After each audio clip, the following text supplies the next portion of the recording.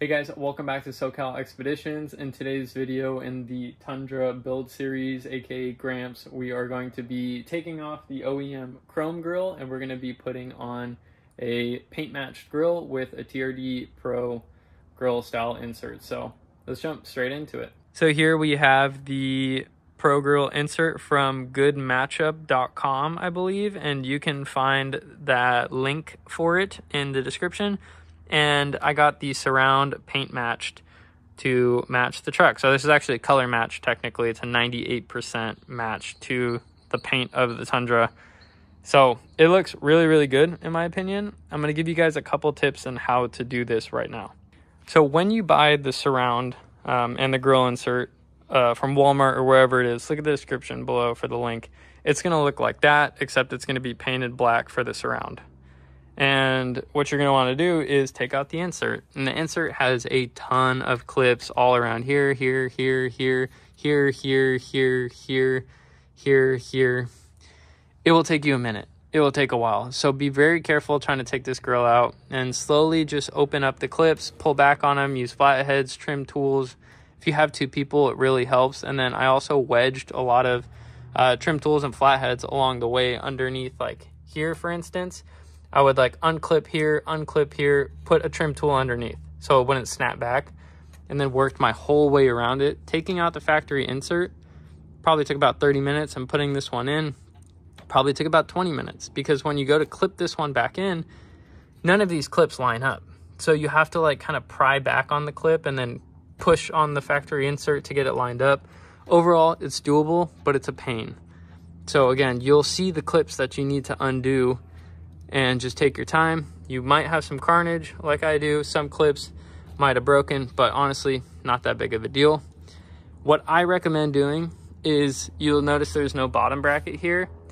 And on the factory grill, there is this bottom bracket. And when you get it, it'll come with a bottom bracket as well right here. I'm gonna take all the stuff off the OEM grill and put it on here, just because I know OEM is best. And if it fits on here, we're gonna run it like that. So the first thing that I went ahead and did is I pulled out all the screws that were holding the grill to the hood or the bracket. So we have 1, 2, 3, 4, 5, 6, 7, 8, 9, 10. And then there are clips that are clipped in right here. 2, 3, 4, 5, maybe 6 and 7. So I'm going to slowly see what's the best process of unclipping these things very gently so we can reuse the OEM clips. If not, this grill insert did come with clips, or excuse me, the grill surround, so I can reuse those, but they're probably not the same quality as OEM. So we're going to try and gently take the clips out. So I went ahead and I undid the factory hood latch down here. This is the way to open it, and this is where it catches. So if you do happen to close the hood when this is off, just pull on this and you'll be able to open the hood. So just note that. So to be honest, all I did is I just pulled on the grill starting on this side, which is the right side if you're facing the truck, and then worked my way and pulled the left side, and it snapped off. However, I put this down on purpose because I had a feeling the grill was just gonna slide off and hit this top trim piece, which it absolutely did. So please cover your valance piece, trim piece right here, unless you want to scratch it from your grill dropping off. And we only broke 2 clips. So we broke this area right here on the surround. No big deal, a clip can still get underneath that. And then I broke this side right here. So 1 broken clip here. These are still good to go. So we're gonna reuse these, and we're also gonna reuse all these metal threaded inserts for the new grill, as well as this whole bottom bracket piece right here. So now working on the factory grill, we're going to steal some parts from it. First thing I want to steal are all these clips right here. So you can kind of just slide them over as far as you can, get a thinner flathead, and then gently pry these out. Remember, these are old trucks, so you don't really want to be putting much leverage on these clips. So just take your time, slowly pull these things out, get the clips out, and then reinstall them into the new grill surround. For these side clips, you'll have one right here, one right here. They look different than the other ones, and I'm using the new ones because I snapped one off and I broke the other one. So we're gonna put them in like this, where the channels are facing north and south, and they'll slide straight in, and you'll be good to go once you use two hands. There we go. And all these are pretty loose, just an FYI. So don't be too worried about that. Next up, we'll get the hood latch on here. It comes on this factory bracket. This bracket right here came off the factory grill. They will give you a new bracket. I don't see why I would put on the new bracket when the old one works just fine. So we're gonna go ahead and do ourselves less work, or make less work for ourselves, and we're gonna find a screw that will fit in that hole, and we're gonna throw a washer on it so it can actually grip the entire bracket around the side, just like the factory screw did, but just a smaller diameter screw. All right, we swapped everything over from the chrome grill to this one.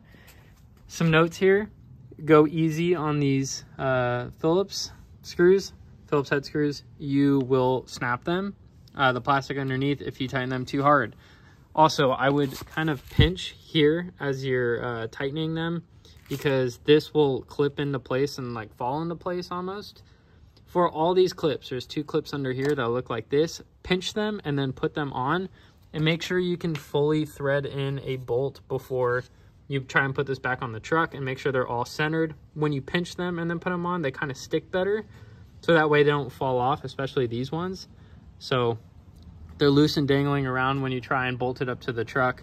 There's a chance that they'll fall out, and then you have to undo all these screws again, and that's super annoying. So make sure you pinch them. And again, I reused all the OEM stuff, so I didn't take anything out of these bags. These bags are still good.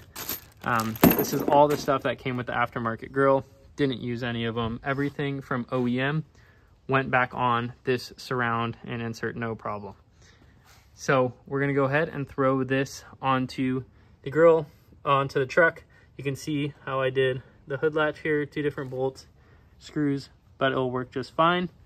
So let's go ahead and snap this back on.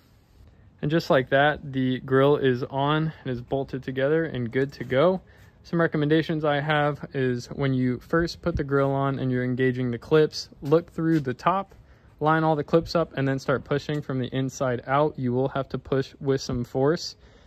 Do not push on the insert, push on here, this front side right here. Don't push on this insert, or here and here you can push as well, but avoid this, or you will literally punch your way through it. Other than that, I think it looks pretty good. The overall good matchup. Grill insert quality is like a 7 out of 10. The surround quality is pretty good. I would give it an 8 out of 10. And the paint match that I got done is spot on. So I think this is like a 98% match. I think that's pretty freaking fantastic. So this is plastic getting painted and this is metal, so it might look a little bit different. Overall, I'm really happy with it, and I think that it looks fantastic. It is much better than the chrome. So that is going to be it. A huge thank you for watching this video on the Gramps build series, getting the front grille put on. I'm going to go ahead and put the rear bumper on. Not going to film that. Super easy. It's swapping on a black rear bumper. But videos will be continuously coming out on this truck. I promise you they are worth watching, so you can see the progression on one of these trucks doing what I would consider to be a correct build. So there's no skipping steps on suspension. There's no throwing money at dumb things. Everything is going to be done really well to build a mid-travel 2 setup, if that's what you want to call it. So mid-travel and some. I hope you guys enjoy. Keep watching and stay tuned for the next video. Take care.